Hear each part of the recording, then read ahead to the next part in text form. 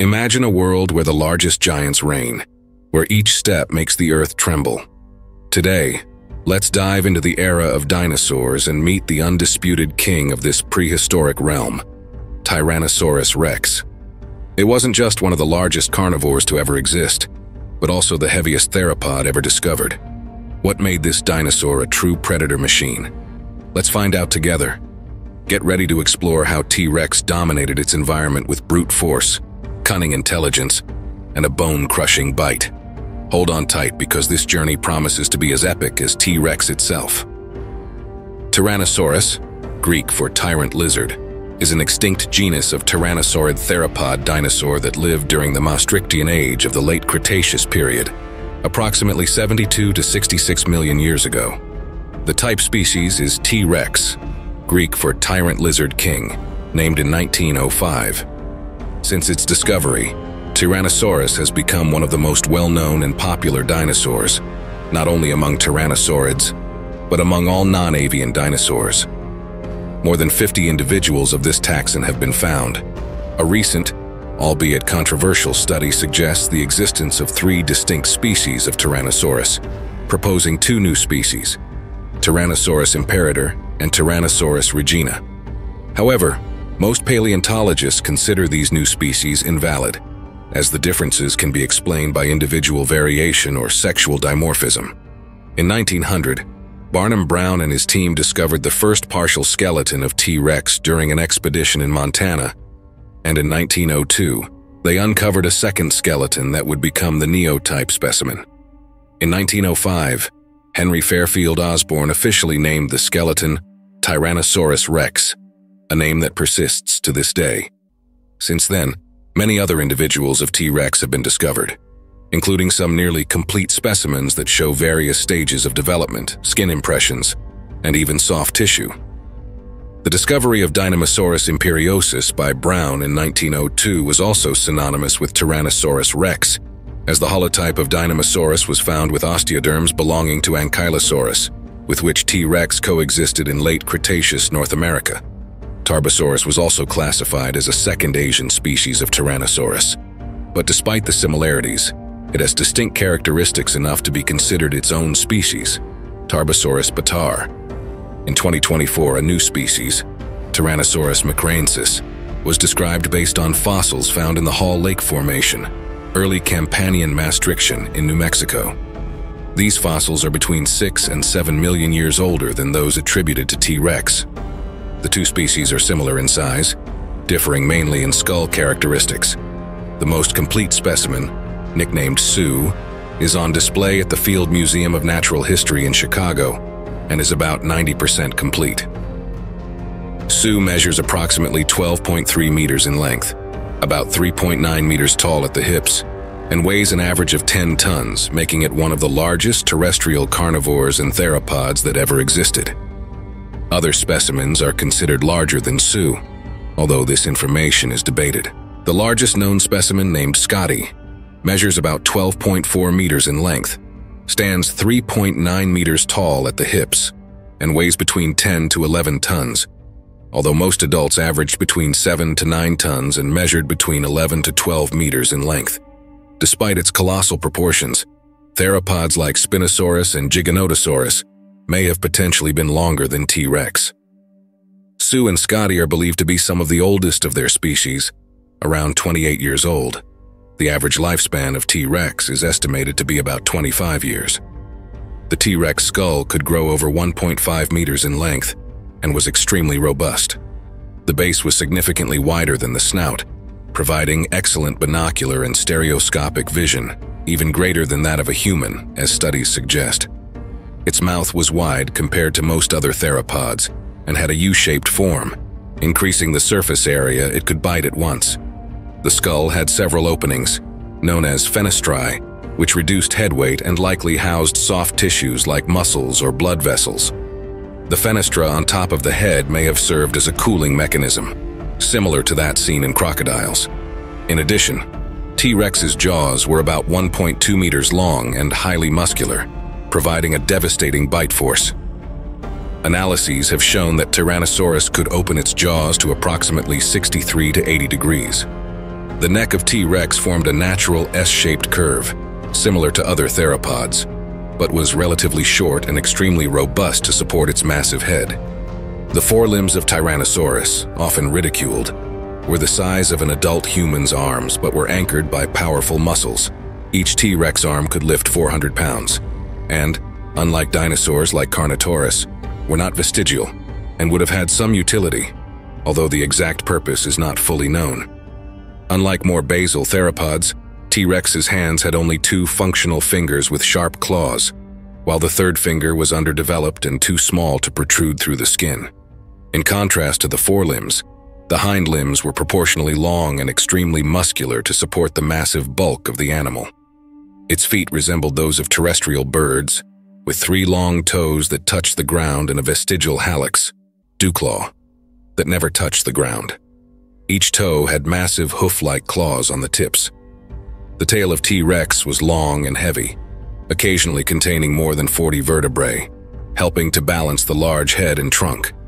To compensate for its immense size, many bones in the skeleton were hollow, reducing weight without compromising strength.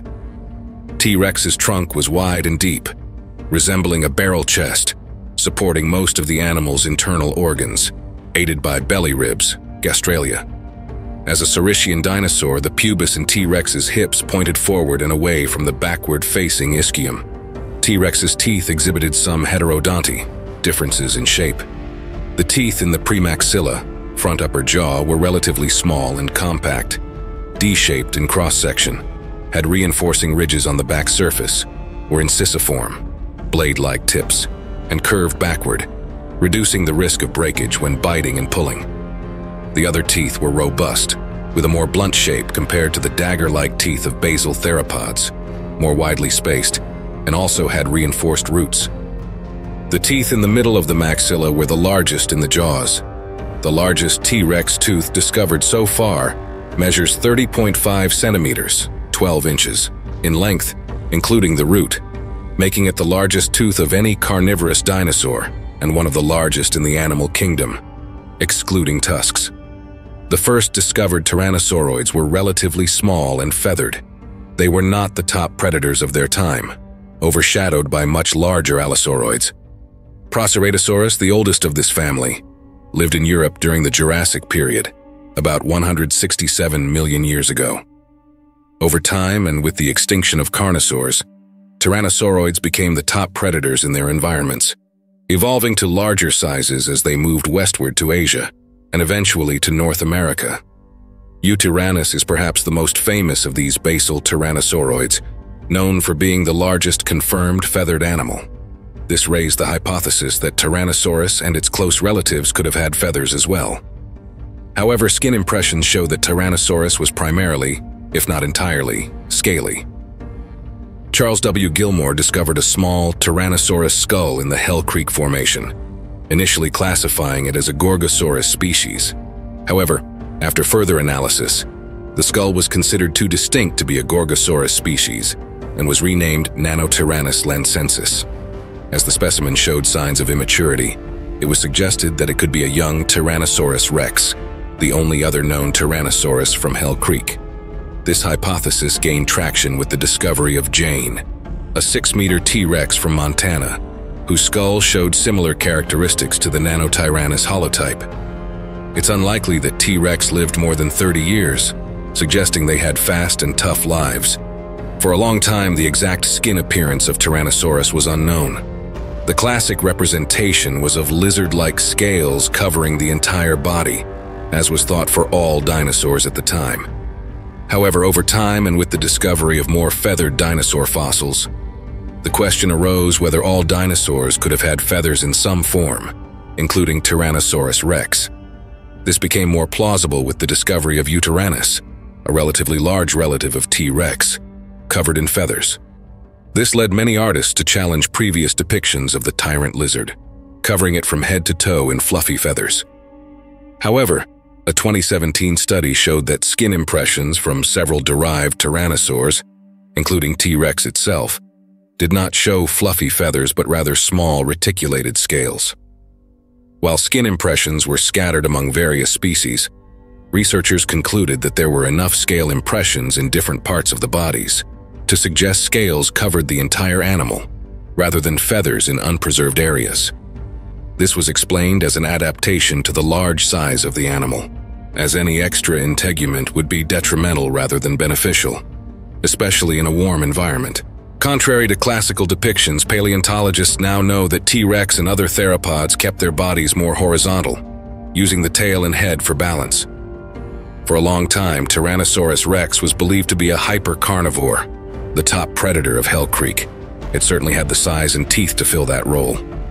However, in the 1990s, renowned paleontologist Jack Horner proposed that T-Rex was a clumsy scavenger that scavenged the land for carcasses or intimidated smaller predators to steal their prey, rather than hunting on its own, as was the traditional view.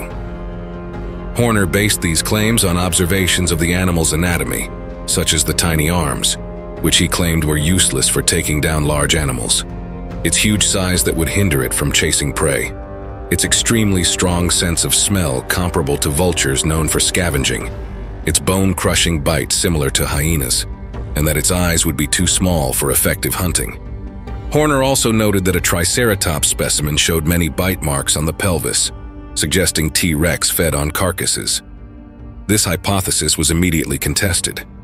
Paleontology and Tyrannosaurus experts like Philip J. Curry, Thomas Holtz, Thomas Carr, and Robert T. Backer refuted Horner's claims, pointing out that he misinterpreted several features of T-Rex and the analogs he used. The small forearms of Tyrannosaurus would not be needed to kill prey, as its huge jaws were more than sufficient to take down large animals. Additionally, not all predators kill with the help of their arms, such as crocodiles and birds of prey.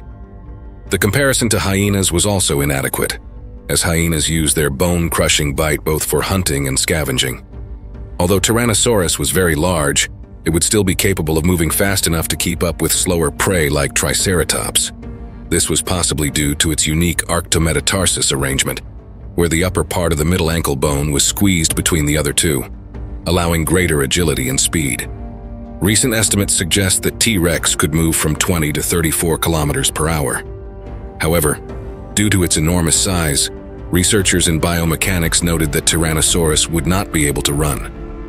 New simulations based on tail movement showed that T-Rex was not even a fast walker. Its preferred walking speed was less than 5 kilometers per hour, about half of previous estimates. To put it in context, this is the average walking speed of a human.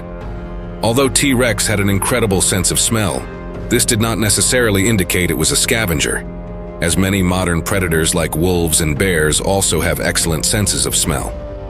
The powerful bite, compared to hyenas, was also misunderstood, as hyenas hunt their food more often than scavenge. As for the eyes, scans of T-Rex's skull revealed that a significant portion of its brain case was dedicated to vision.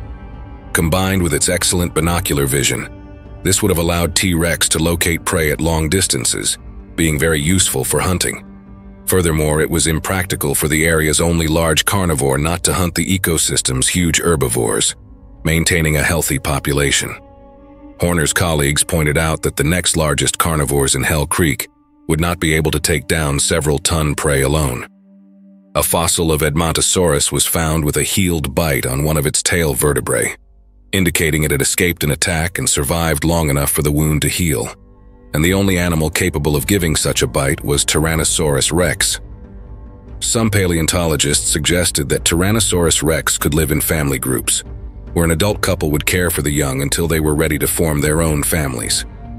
The basis for this theory comes from findings related to Albertosaurus, a close relative of T-Rex, which was found in large groups of individuals of varying ages. If true, smaller and faster young could have acted as chasers, driving weaker individuals from their herds and leading them to slower but stronger adults who would finish the hunt with a quick and powerful bite in a vital area.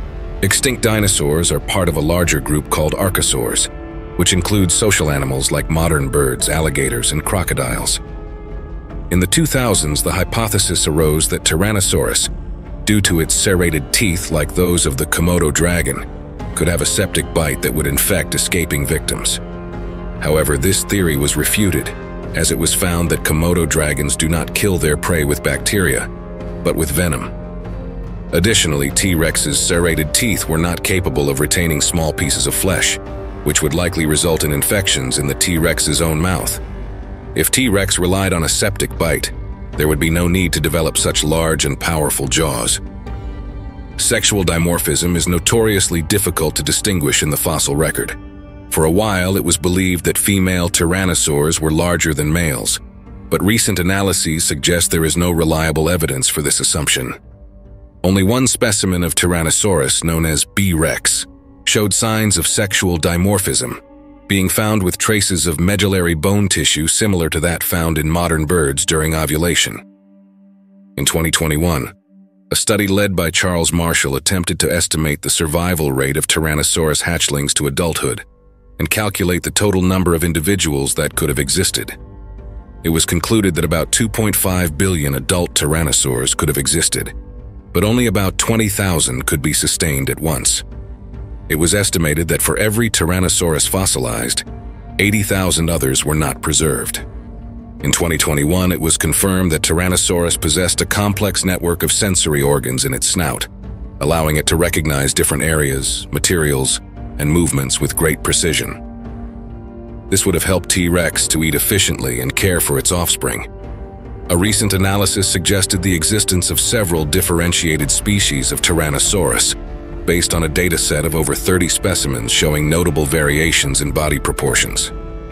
However, this hypothesis is controversial, and many experts believe these variations can be explained as individual variations within the species T-Rex. The maximum size of Tyrannosaurus rex is a highly debated topic among paleontologists. Besides Sue and Scotty, many of the largest T-Rexes are known only from fragments, which complicates precise size estimation. Two specimens that may be larger than Sue and Scotty are E.D. Cope and Bertha. These specimens are fragmentary but show dimensions larger than the other two. Known as E.D. Cope, it was discovered in 1999 by Bucky Derflinger in Perkins County, South Dakota, in the Hell Creek Formation from the late Cretaceous period. About 10% of the skeleton was recovered, including part of the jaw, teeth, fragmented vertebrae, ribs, femur, tibia, and fibula. Paul et al. Reported a minimum femoral circumference of 630 millimeters for the right femur, resulting in an estimated body mass of 10,626 kilograms. Cope's length was estimated at approximately 12.5 meters, with a hip height of 3.70 to 3.87 meters, and it could weigh 12.4 tons. Bertha is even larger than Cope, weighing between 12 and 13 tons and measuring between 13 and 13.5 meters in length. Complete bones of femur, tibia, and fibula were found, which is highly reliable for estimating body size. However, Tyrannosaurus Bertha has not been formally described. If Bertha's femur circumference is significantly different from Sue and Scotty's, it is reasonable to say Bertha is larger. These findings expand our understanding of the size and anatomy of Tyrannosaurus rex, showing diversity within the species. And thus, we conclude our journey through the fascinating world of the largest Tyrannosaurus rex ever discovered. Each new fossil found not only helps us better understand their dimensions and physical characteristics, but also to imagine what life was like in the late Cretaceous period. Paleontology is a constantly evolving science, and the discoveries we make today shed light on mysteries that have intrigued scientists and enthusiasts for decades. So, next time you think of T-Rex, remember, these giants still have much to teach us. If you enjoyed this video, don't forget to like, share, and subscribe to the channel so you don't miss our next adventures through the prehistoric past. Leave a comment letting us know which dinosaur you'd like to see in our next videos. Until next time.